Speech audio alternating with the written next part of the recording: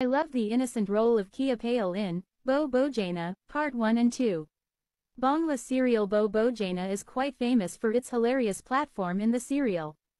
In the serial, we all have seen Kia, Tausif couple. You see, Tausif is an overly horny man who wants his wife to meet his desires, just like leeches sucks blood from your body. Where Kia is romantic but she is grossed out of the sexual stuff between husband and wife.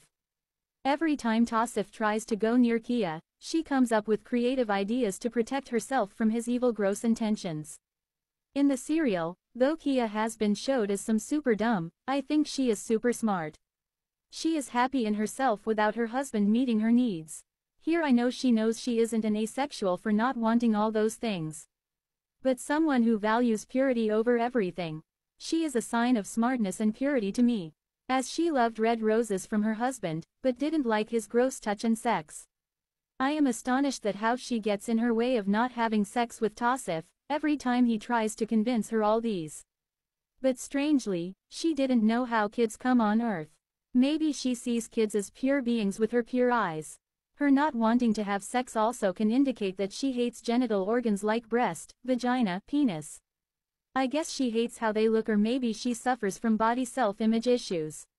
She couldn't love herself, so she couldn't take sexual sensations from another man into her body. Also, the way Tausif is desperate to have sex with her makes me feel gross. I mean, look at Kia, she is romantic at heart, good at talking, have dumb values though that makes her interesting. But Tausif is too horny to see all that. All he cares is having sex like animal. Because of his intentions, he looked like a gross, disgusting animal to me despite of his average looks.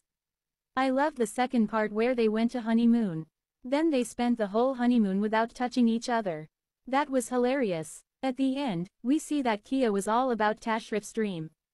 He told all these stories to entertain other people. Or maybe, Tashrif saw that dream out of his insecurities, or to be free from his own evils, telling him he will never get what he wants. Well, if you liked my drama review, like and subscribe my channel for more videos like that.